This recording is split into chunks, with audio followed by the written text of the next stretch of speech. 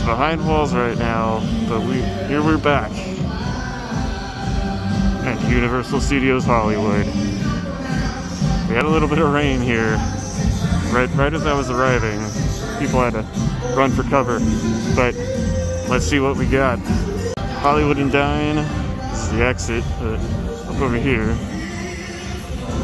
This is the first place I'm looking to get some food. They might have beignets in here. You can tell, in about an hour and a half. It's not that busy just yet. But look, across the street, it's Hello Kitty! Social distance meet and greet. Overall crowd levels are not too bad right here, but, other than the taxi cab, there's not a whole lot to do here. But if we make a left turn, don't worry, we're gonna get over to Hogwarts in just a bit.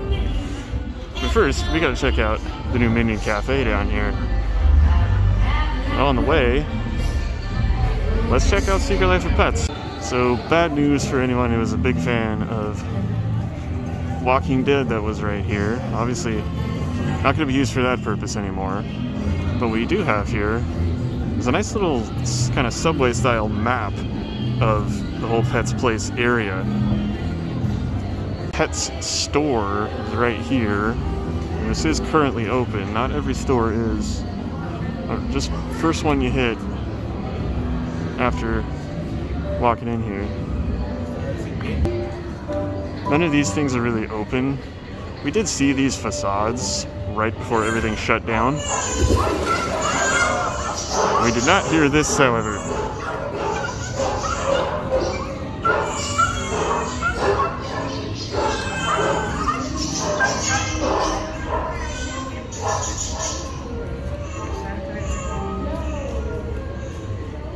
The actual entrance to the Secret Life of Pets is right here, right across from Despicable Me.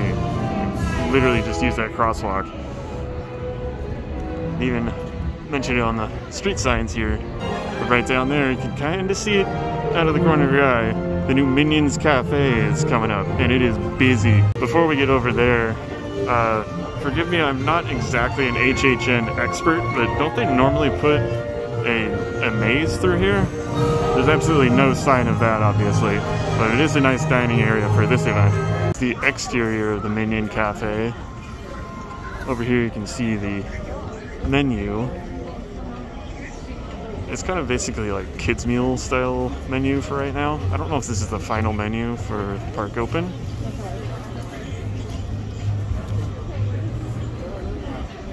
This used to be a Gru Cafe, but this is by far the most popular spot right now because everybody wants to get in there. It's the brand new place. You know, you'd think a Minion Cafe would have a lot of banana flavored food items, but there's actually only one. You do have a nice little selfie spot. And look how far this line goes. All the way back here. Of course, it wouldn't be a Minion Cafe without a Minion meet and greet. Doubling back, we're at the kind of the plaza area. Lots of seating set up, of course, but that's not what I'm here for. Oh yeah, they got Fast and the Furious cars and music. Even got Dom Toretto's Dodge Charger. You can see the evidence of the rain there. This hasn't been as popular a selfie spot as I thought it would be, but you know what? The sun is coming out. Maybe a little selfie takers will make it here too. We saw a couple of meet and greets already, but Donkey, sadly not here. A trip up to Universal wouldn't be complete without a trip to Hogsmeade. It's actually not as busy back here as I thought. Though, of course, there's always a line for Butterbeer. Hello! Enjoy Oh! Over here in Hogsmeade, well, this says exit only. I'm going to show you that there is, of course, covered seating, which obviously was pretty important about an hour ago when it was raining a little bit. This is obviously a very, very popular spot. But speaking of popular, yes, all these people are waiting in line for the Three Broomsticks. Strangely, there's no Butterbeer available in the Three Broomsticks. But got fish and chips and all sorts of fun stuff that you can imagine in there. this, I'm not sure if this is more or less than Minions, but this is a really long line. For those of you wondering if interactive wands were working, it appears as though they are. They have social distancing marking that guy is standing on, and these guys are waiting in line for it. This guy's having a little bit of trouble getting the wand to work though. There may be a lot of social distancing markers on the ground, but they're not using very many, even though this is a Butterbeer cart. So if the line out front is too long, come here to the back. There's some outdoor dining tables here by the stage. I don't think there's going to be any performances there. I don't know if this would be the best place to eat, because these are all on an angle. Over there's a little bit better, but this one is tilted, so not really the best place to eat. Hogwarts Castle, just as majestic as always. I don't think there's going to be any kind of light show here tonight. That would be awesome, but I haven't heard anything about that. At the moment, it's just selfie central. That may be an exit sign, but Filch's is open over here. I have a little switchback set up, but not using it. That is a cramped store. I don't really know if I feel comfortable going in there. Just outside Hogwarts, they got this nice little selfie spot. If you want to go ahead and put yourself on social media. Going over to Springfield. Some things are open, such as Suds McDuff's, but others are closed. So you have to look on the map. But Rusty Burger's got a bit of a line these days now. Over in the Duff Beer Garden, they have some covering for these. Some of them have chairs, some of them don't. But Bumblebee Man is closed.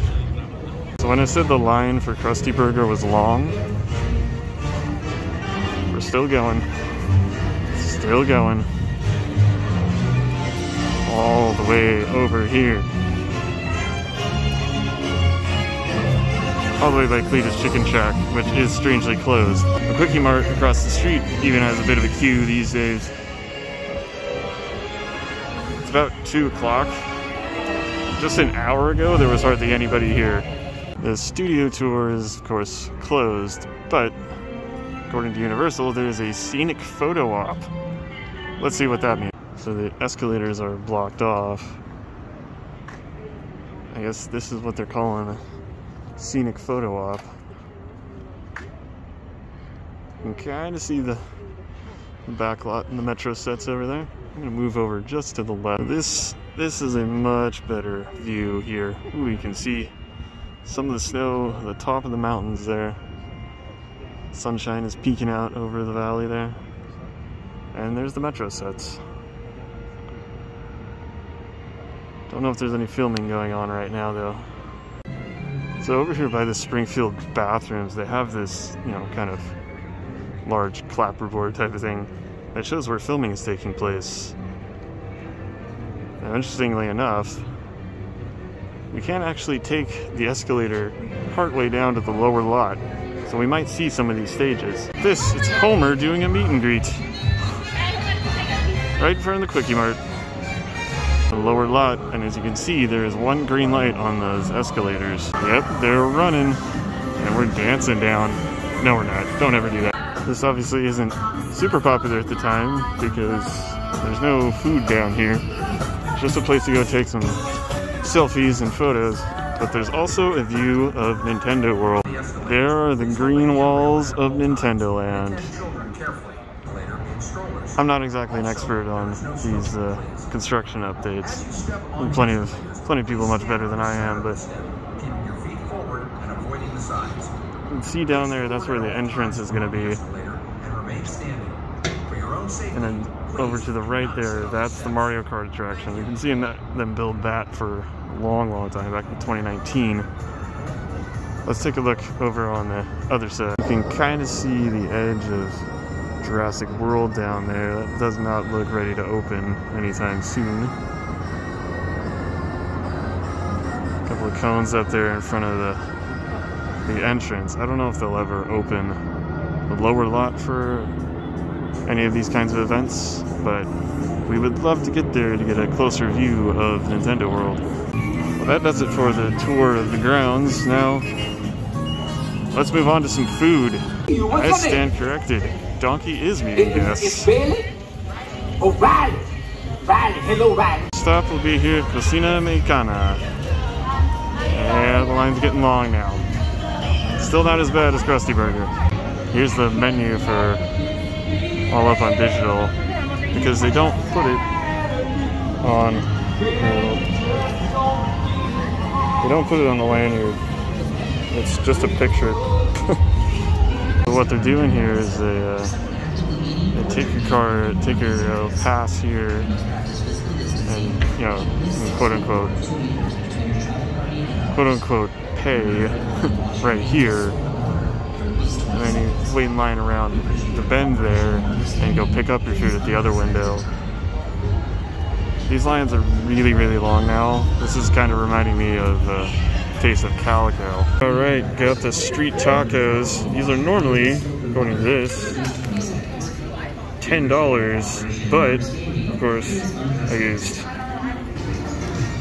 the lanyard, which I paid less than $50 for 5 tastings, so I got a bit of a deal on these. Let's see how good they taste. I'm only part way through this, but I can already tell this is amazing.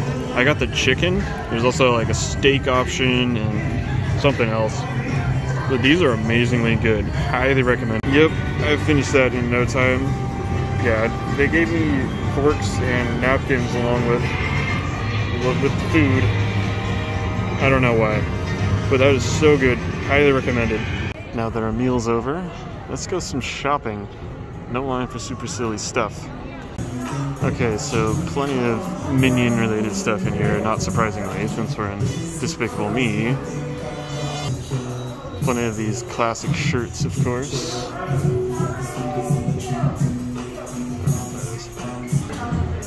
But there's also Secret Life of Pets merch in here. We have the Pets store just across the way there, but still selling a little bit of the Pets merch in here, right next to Minions. Just outside Super Silly Stuff is where the splash pad would normally be. This little play area. I don't even think this will open whenever the park opens. These will likely stay here, but that ride should open up just a little bit after Taste of Universal ends. Line for Minion Cafe still pretty long. Speaking of the pet store, let's take a trip inside. So if you're looking for a plushie, they have lots of them. I'm not really familiar with Secret Life of Pets. As far as I know, these are all of the main characters. Snowball apparently has his own kind of kiosk here. He's got his own ears. That's a thing now. Some kids' shirts. How much do these ears go for? So $18 for ears? That is way better than Disney. They don't just have Secret Life of Pets merch. There's also some masks and some keychains. This is the Adopt a Pup stand here. So you can get free bandana accessory. This is what the bandanas look like.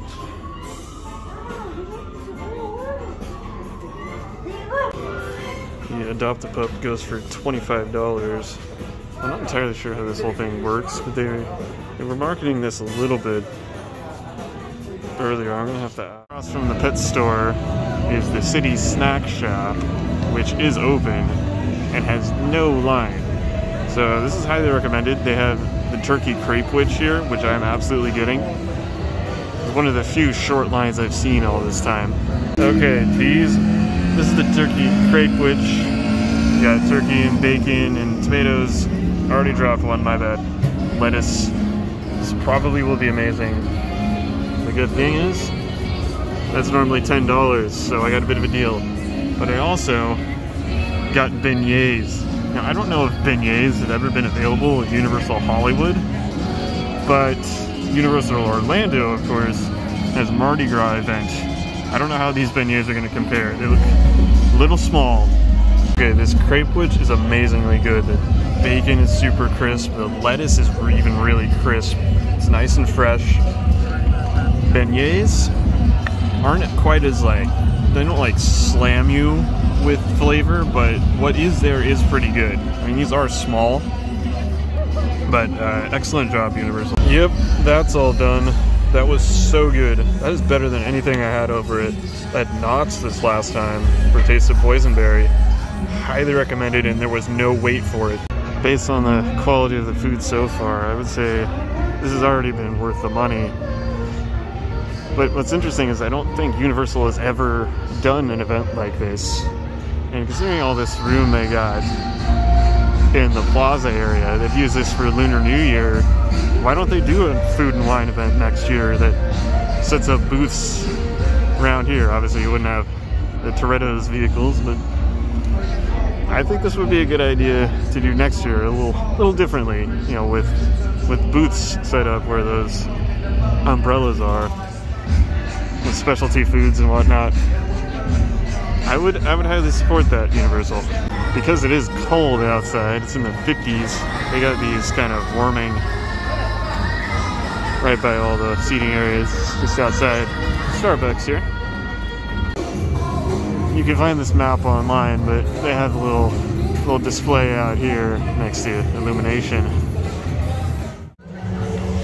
So I came over to Hogwarts. Time to get some butterbeer. Don't be fooled by that line. That's the line for Honeydukes. Remember what I was saying about the line for Three Broomsticks? It's disappeared. I don't know what happened, but there is no line for Three Broomsticks. And yet, some reason, there's a huge line for Honeydukes.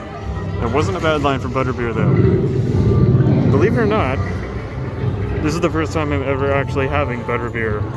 I know that's kind of weird, but thought this would be a perfect opportunity to do it. So I'll let you know. Okay, first impressions.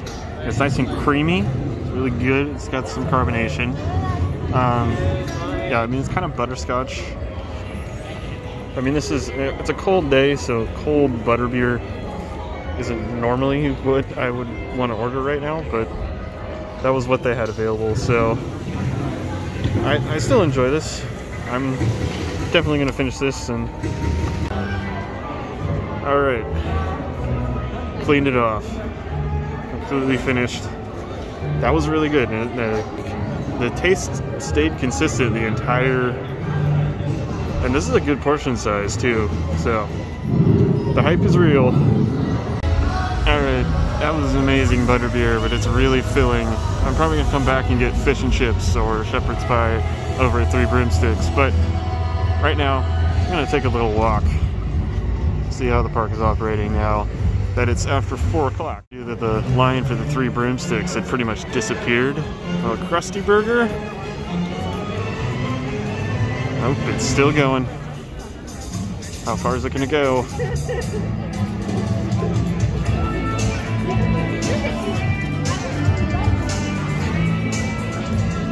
Well, not quite as long, but yeah, that's still a really long line. Children are not permitted back to ride downstairs. in strollers.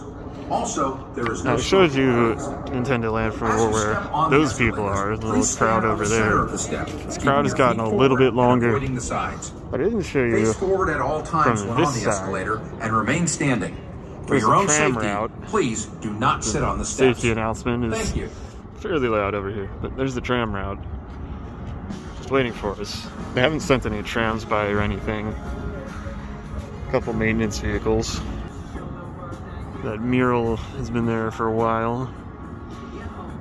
I don't know what's going on inside, but down here next to the Mummy, of course, where this tent is, that's usually where an HHN maze is in Q. At least that's what I'm familiar with. I don't really know HHN very well, but I think that's normally where they put, you know, something HHN related. I don't know what that tent, that blue tent means, but will there be HHN this year? I don't know. I've never been, so I would be excited to go for the first time.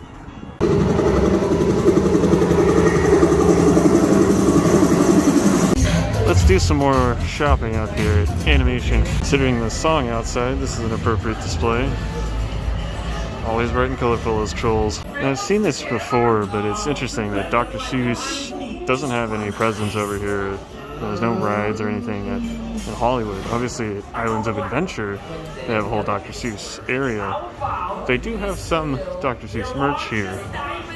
Well, when I say some, it's just Cat in the Hat merch. I don't know if I've seen this shirt before, but it's got all the big stuff here for Hollywood. Of course, Calling on the Backlot tour. That shirt, 25 bucks. So I did talk to a team member about this Adopt a Pup. What it is, I think of it as something like Build-A-Bear. You know, these are $25, but they come with like an adoption card. I'm assuming you can like give a name to them or whatever. Because they said, you know, we don't want to think of you as buying, purchasing a pet. No, you adopt a pet in real life, and they want to do that here too. And of course, you get a free bandana here. And there's also a carrier that you can add on for 15 bucks. So if you can't tell already, the merchandise for Secret Life of Pets skews to the really, really young onesies and whatnot. One last store, let's see what's in the Universal store. As you can tell, this is a very spacious store. Lots of room to walk around. I've noticed that there's been no wait to go into any of these stores. There's lots of room, and obviously there's capacity limits, and there's still no wait. So, lots of wait for the food, but nothing for the merch? That's a little strange. I don't know if I've seen these shirts, kind of more 4th of July type stuff. Hollywood royalty. Got some more just generic Hollywood over here. I don't know if I've seen this shirt. This is pretty sharp. I like this gray one quite a bit. And the black as well. Of course, there's sweatshirts. We got sandals over here. I don't know how much these go for. Yeah, almost 38 bucks for sandals. Good luck. Got kind of a Fast and Furious setup over here. Got some shirts, wide open. You ride, you fight. Street racing shirt. I don't know what else there. Got that. It's kind of an awesome hat, not gonna lie. Tank top. The whole side here themed to Jurassic World and Jurassic Park up there. But I love this sign. Yeah. I think we might be seeing that a few times. Of course, they got these goofy masks. These are always fun to put on. Transformers over here. Even kind of like the retro Transformers. And of course, the largest section is the Harry Potter section. And I said I didn't really want to go into Mr. Filch's Emporium, the exit gift shop for Forbidden Journey, because it's cramped. This is a pretty good alternative. I don't know if they have everything in here. I assume they got your shirts for your particular house. There's presumably mine. Quidditch equipment. If your name is your name, they've got your name on it. I've seen quite a few people walking around with these on their back. I don't know how much these go for. Go for $36.95. So pretty expensive. These people really want this. Over here is where you can buy some robes and some sweaters, and of course every house is represented. I said earlier that we found Kitty over across from Hollywood and Dine, but this is where she usually meets, and I think they just had her over there for the rain. But nowadays, taking selfies at a normal spot. If you're like me and the wand has yet to choose you, well, Ollivanders is open during Taste of Universal. Entrance right over here. line stretching way back there. Probably do it another time. But for right now, I'm just gonna walk right into the Three Broomsticks and grab some grub. I think I'm going shepherd's pie. Here's the shepherd's pie from Three Broomsticks. I'll bite into that in just a little bit and show you. The outdoor seating, pretty spaced out. It's not nearly as busy as it was earlier. I don't know why everybody flocked here right at the start and then stopped coming over here. But there's actually empty seats here. Well, so far this is very good, nice and warm. It's good on a nice cold day, very much comfort food style. I wish there was a little bit more of the meat and a little bit less of the potatoes, but that's probably just me nitpicking. The other thing, another $10 item that I got for less than $10, didn't I? Well, no trouble finishing that. Stayed warm the entire time. I certainly enjoyed eating this. I'll have to try the fish and chips at some point, but I'll give a thumbs up to. Some lights are on here in Hogsmeade, but it's not quite dark yet, and as I suspected, nothing happening up here at Hogwarts Castle, except those little lights there. Lights are on at Springfield. It's not like these are, you know, incredibly beautiful or anything. They're, you know, kitschy and fun, but it is starting to get a little bit darker. The park closes in about an hour, so I don't know how much darkness I'm gonna get. We'll see some lights on. At Universal Plaza, you see the lights on over at DreamWorks Theater. Of course, there's lighting rigged up around here. I mean, does it make the cars look any more snazzy than before? But I'd take a stroll down the Pets Lane here at night.